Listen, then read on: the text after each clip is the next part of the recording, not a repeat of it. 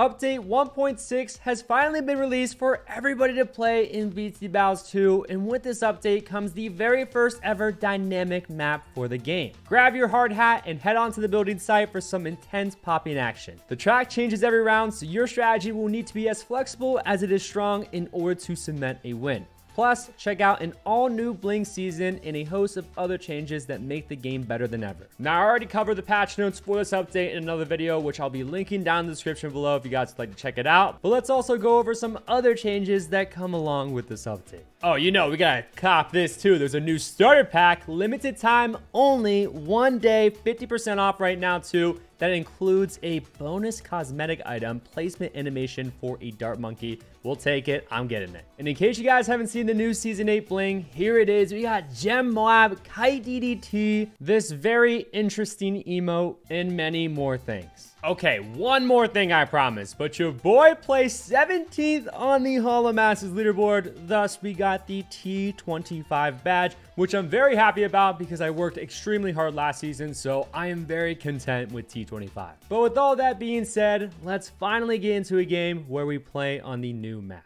So of course, we got the brand new map named Building Site, and our strategy is going to be Smudge Cat. Tack, farm, sub, and it looks like our opponent's hero is going to be Quincy. And by the way, look at that T25 badge on my banner. Woo! That looks freaking sexy. All right, so take a look at the track. The balloons come out of up here and they exit over here, but the pipe will change every single round, all right? So currently, the balloons are going to go through this pipe like that. So I'm thinking about starting off with a tack shooter like right here, I guess? I don't know, guys. So let's just do that. This might be the bad play, but this is my first time ever playing this map. So please bear with me, all right? But we're probably have to go for the blade shooter before we even go for Smudge. You know what? I think the balloons always come out of up here. So we want to make sure that we have Smudge Cat right here because then she'll always be able to hit every single balloon. Look, there it goes. At the start of round 2, ended up switching the pipe to now exit up here instead of down here, right? So that is very, very good to know. Dude, this guy already tower boosted. He started out with the ninja, the glue. He's kind of just all over the place, all right? So let's go for that blade shooter, like I said. I don't want to go for a banana farm just yet. Are there even that many farms on this map? I'm honestly not too sure. I don't think you can place a tower right here, it looks like, because this crane or whatever is going to be in the way. Yep, there it goes, and switch back. Okay, that is so freaking cool. Sub might not even be the play, by the way, on this map, because if you think about it, we're not going to be able to decamo any balloons until they get all the way down here. And reactor, it's going to be all right for when the pipe is this way, but when the pipe is flipped the opposite way, the reactor spot's not going to be all that good for us, all right? But let's still go for this farm, by the way, before the start of round 4. There we go. Dude, he kind of just went for, like, everything. He went for a glue, and it looks like the glue is actually significantly helping him out so far, okay? So, well done with that. Ooh, wait. Let's go for faster shooting here. Okay, we're good, we're good, we're good. So with this update, they actually nerfed Space Deco. So Space Decoing is really not that efficient. The only time you actually want to end up sending Space Deco towards your opponent is if you want to force a necessary upgrade, right? So like in this case, this is a good send by him because it did force the even faster shooting upgrade on our tack shooter. And here it's round 5. So yeah, we actually don't even want to send Space Whites here. Okay, I mean, I don't want to kill him, so maybe this could force upgrades possibly over on his side. But again, Space Decoing is not efficient whatsoever. It is better to just send grouped blues strictly, okay? So can this tack shooter solo, by the way? Oh, this tack spot is actually not all that bad because it was hitting some of the balloons down here even so. But I went for another farm upgrade over on our banana farm. I'm thinking we go for a double tack shooter for round 7 yellows because most likely he's going to be sending those right. The next best tack spot to hit the balloons every single round is going to have to be like right here, right? Because the balloons, again, always come out of up here. Wait, can we set down another farm? Okay, we can't over here. So that's a good tack spot being wasted, though, by a banana farm. So apologies with that, but let's go for the increased production here. And so far, he has yet to send us any yellows. Okay, so I would like to go a little bit later with this game as well. Ooh, wait. Okay, we're good, we're good, we're good, right? Please, please be good, please be good. Okay, we're going to be taking some lives. No, stop. Stop sending. Stop sending. Stop sending, please. I need to... Okay, wait. We're fine, we're fine, we're fine. Don't panic. Don't panic. All the way down to 7 lives. Not even close. This map, man, it is freaking tough so far. We are all the way down to 7 lives. All right, so I'm going to go for one more 2-0-0 farm, by the way, before the start of round 9. Because I'm thinking we're going to have to probably save up enough money now to go for reactor, okay? We're going to need reactor, although reactor, again, it's not going to be all that good. when the pipe is in the opposite direction. Okay, so it looks like for odd number rounds, the pipe is down here. For even number, it's going to be flipped to exit up here. Okay, if that kind of makes somewhat sense. But we don't even actually, wait, I think Space Zebras would be the play. But again, the goal is not to kill him, so I'm not going to be doing that. Let's go for a reactor all the way, like, I don't know, I guess just directly in the center of this. Let's just start going for those upgrades now. All right, we've got Smudge to pop down some of those lead balloons for us. Oh my god, no, I can't leak those. I actually cannot leak those. Okay, just pop those down for me. Easy, not even close. Let's go for a reactor right here, right now. Let's sell that. Space Rainbow's here. Please don't die, my friend. I'm gonna go middle path upgrades on this as well, so we can pop lead balloons. Okay, we're good, we're good, we're good. Easy. Easy, easy. All right. Oh my god, I did not mean to send him that any leads. Oh my god, no, he's gonna die. He's actually gonna die to that. He ended up tower boosting. The goal was not to kill him, but if he dies, he dies. It's not that big of a deal. But let's continue on Eco-Wing, ladies and gentlemen. We're all the way down to 4 lives. So I'm not gonna lie, like, we're kind of down bad right now. Maybe Tac Farm Sub was not the play for this map. I'm thinking maybe like Mortar or Ace would be super, super good on this map. So maybe next time we should use that. Let's actually target Smudge 2 to Strong.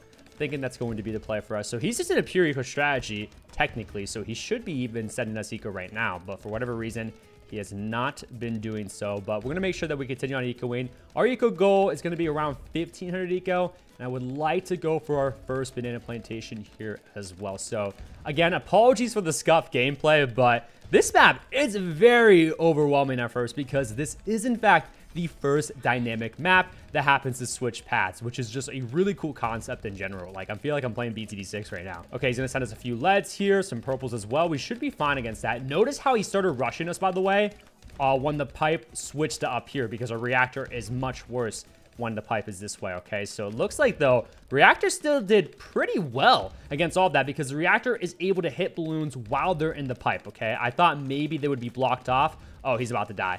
I think he's dead. No way he didn't die. He's down to 3 lives. Dude, we're both down so bad. No way he survived that. Honestly, legendary. Okay, wait. If he sends us a mob class balloon, we're kind of screwed, right? We probably should switch out one of these taxures, I'm thinking. So yeah, let's switch you out with an overdrive. I was about to go for another banana farm, but I don't know. I don't want to die to just a singular mob. Like, that would be super anticlimactic. We actually hit our eco goal as well, so let's push this up until 1,600 eco, and then we'll stop right there. Finally, we'll go for one more banana plantation, and I'm hoping with an overdrive, we should hopefully be fine against a fortified mob. Okay, let's target our totem right here as well. We can't even use the totem. Oh my god, because we're only at 4 lives. That's not good. That is not good, ladies and gentlemen. So we have got to watch out here. Maybe we go for a ballistic down here. Yeah, let's go for a ballistic. But it looks like he's not sending us anything, so I went for this. Oh, wait, camo LEDs. What the heck? Why are you sending those? Obviously, that's easy class, but I went for a marketplace. See, look, I can't set down a banana farm right there. Dude, banana farms. Whoa! Whoa. Okay, we're just going to use this really quickly, even though there was like 2 balloons right there, so that was a huge waste of money, but we can't even set... Okay, wait, you can set down a banana farm all the way down here, so let's go for that. All right, ceramics within the AI. Let's make sure that we're fine against those. I would have liked to go for a central market before the start of round 20, but it's all good. Let's go for a ballistic here, just to make sure that we're going to be good. Awesome. Dude, you've already tried your purple rush, bro. It's not working, okay? It ain't working against us, my friend. I want him to send us like BFBs and stuff. I don't even know how I would go about defending against that, though. I guess just go for another ballistic and then overdrive spam. Not too much that we can do about that. He's very vulnerable right now. Like, I could easily send him a ZOMG here on round 22, and that would be super bad for him. We got Smudge Cat, though, so we could always use her Moab Hex ability. But, dude, wait, they slowed down the leveling up. Okay, but it looks like she's about to be level 9, so we would have to buy that level. And buy level 10, of course, which would probably be quite expensive, though, at the same time. Okay, fortified ceramics within the AI. Gotta watch out for these. We should be good here, though. Do we dare try to... Yeah, oh, wait. Okay. Let's go for that. Come on, one more income boost. Okay, perfect. That was very sloppy. I apologize. Very, very sloppy. Let's go for this once again, though. Just to kind of have that set in stone. Very, very sloppy gameplay from your boy. Just please, again, just bear with me. See, I should have went for a BRF instead of this marketplace. See, like, again, I'm just all over the place. But hey, we are still alive. Technically had the life advantage, by the way, by just 1 life. So we've got that going for us. Later. Oh my god. No. I'm dead. All right, so we're gonna act like that last game just never happened, but this time around, I'm gonna be using Oben, Ace, Alchemist, Sub as our strategy, because remember in the last game, I told y'all that I thought the Ace would actually be pretty good on a map like this, all right? So hopefully I am right about that, but it looks like our opponent's hero is going to be Ocean Oben, and it looks like he's got the Alchemist set down as well. I did go for a round 1 Oben, okay? So normally you can get Brambles by round 3, but now heroes level up a lot slower from levels 1 to 10, okay? So we probably won't be able to go for Brambles until like round 5 or so, right? But let's go for the Sharper Darts here and also the Centered Path upgrade. Kind of forgot about that, but I don't have that much experience when it comes to the strategy overall, right? This is a very commonly used strategy on the map ports, but I would use Druid Farm Sub personally, okay? And there he goes with his next Pop Power Tower being the good old Ninja Monkey, all right? So the kind of messed up thing that he did, though, is that the Alchemist is within range of both the Ninja and Ocean Oben, so the Alchemist will be buffing both of those towers when you want your Alchemist to solely only buff the Ninja Monkey, okay? And by the way, we got Brambles on round 4, actually, which is pretty awesome, okay? So let's target the Brambles more up here. Perfect. Let's start getting those down as well. I thought placing Oben where we had Smudge Cat in the last game would be pretty good, because if you think about it too, remember, the pipe is this way for even rounds. Therefore, for round 26 DDTs, we'll have trees, and we could put trees over here for those DDTs. But also at the same time, he could just wait until round 27 for trees. So, like, I don't even know, guys. I don't know, all right?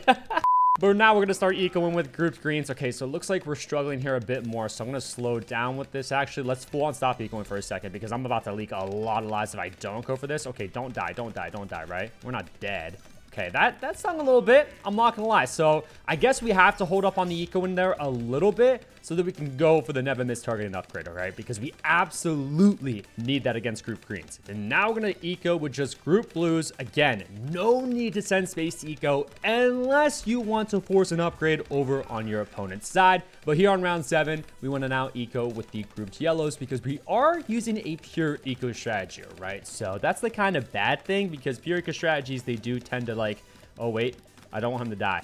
I'm going to let up on the eco in a little bit. Okay, so we got that Berserker Brew upgrade on the Alchemist. So well done. I want to go a little bit later with this game, okay? And hopefully this time around too, we won't choke to the AI, because yeah, I don't even know how we did that the last game. That was so embarrassing. And we just hit 800 eco, right? So let's get back to saying grouped blues here, and we got to start going for the Alchemist now, right? So we want to make sure that our Alchemist is not within range of Oben, because we don't want the Alchemist to buff Oben, okay? So the Alchemist right here should be pretty good, because it can do a little bit of damage to some of these balloons as well. So let's start going for this Berserker Brew upgrade as well for our never miss. It looks like he went for another double shot ninja, okay? So if we wanted to, we could probably him here on round 13, but that is not the goal, right? Round 12 is here. Let's get the setting space rainbows. And dude, I forgot about decamoing, by the way, so my apologies on that. Let's go for this like right over here, just trying to get that pixel perfect placement. You already know all about that. Wait, he just tower boosted. Okay, wait, let's hold up on the ecoing, by the way, because I literally had no decamo tower over on our side, and that could have been very, very bad. And by the way, we got a tower boost out of him. He went for the Bloon Jitsu. He's kind of down bad a little bit, but now he should be fine, okay? Because again, I'm just going to be setting full on eco. He's not currently ecoing at us, by the way, so that is definitely something to know. Oh, there he goes with his final tower, being the good old Sniper Monkey, okay? So Sniper is probably another tower that would be pretty good on this map, in my opinion. Like, any tower that has like pretty much map wide range feels like it would be pretty good on a map like this, okay? Because then like this pipe, like switching, it essentially doesn't matter, because your tower can hit wherever the balloons are on the map. But what do we go for mob class defenses? I'm thinking we go for a fire plane, so a top path ace. That might in fact be the play, but like, where do we want to go for that ace too is the ultimate question. I have no idea. I'm thinking we're going to cross path it though with the bottom path. So that means the placement of it probably won't matter as much as we think. So let's just go for this one right here, right now. Let's upgrade it to the fighter plane, like I said, and let's go for that center path. So of course, it's right directly in the center of the map. And there he goes for his first supply drop ability. Okay, now he's ecoing too. I'm not sure if he's been consistently ecoing or not. I've not been paying attention. Let's see what level Oben is right now. Okay, so he's currently level 8. Because normally if you need trees on round 18, you can actually buy them, but looks like that is not the case for us, unfortunately. I mean, right now we don't need trees, but maybe on round 19, if it was like really, really bad, maybe we could go for trees. Then let's start ecoing too, by the way, with constant pinks. I kind of forgot to do that. We could have probably started doing that a long time ago. Okay, so let's see his level now. So trees would cost 5K. Oh my god. All right, so you don't want to buy those unless like you're really down bad and your opponent is sending you like a huge fortified mob rush, okay? Because of course, that's the only time you should be buying trees, not against like region rainbows and stuff. Like on round 19, region rainbows should not be an issue, okay? But 5.4K, that is actually insane. And you would normally just like get trees on round 20, but it costs $2,500. Wow, guys. Okay, let's go for Operation Darkstorm here, by the way. And we should be good against all the cerams and stuff. All right, yes, easy claps for us. Okay, so should we send him a little bit of something, or should we just continue on this game? Oh yeah, now we got trees on round 21. All right, so we want to target these trees more towards the front of the map, by the way. So let's do that. Perfect, because we're gonna get some money from those. Well, we could send him a little bit of something, but I'm not going to. All right, I kind of want to wait until round 26. But how do we go about defending against round 26 DDTs? We probably are actually going to have to micro for strike ability, and I don't know, my microing, I don't rely off of that a lot because it's not the greatest, but yeah, I guess we're gonna have to do that. Maybe we send him a ZOMG here or something because actually, nah, let's send him a fortified BFB, okay? Let's do that. Fortified ceramics within the AI here, by the way. Are we good? Are we good? Are we good? Do I have to tower boost this? I'm not even kidding. No, we're good. Okay, guys, those fortified ceramics really push right there. That was actually super scary. Okay, so that means we need a ballistic missile for that. 100,000%. Is he gonna be fine against that, by the way? Ooh, nope, he's dead to the fortified ceramics. He is dead to the fortified ceramics, ladies and gentlemen. And we, in fact, got the victory there. Kind of anticlimactic, but I just wanted to showcase the new map with this new update, all right? So let me know you guys' thoughts about the new map down in the comments below. It's super overwhelming at first, but once we get the hang of it, I'm sure everything will be fine. And if you guys haven't already, make sure to check out this video where we cover the new Battles 2 update patch notes for this update that just dropped. Like I said in the beginning of the video, if you have yet to check out this video, go make sure to watch it because we cover everything that you need to know.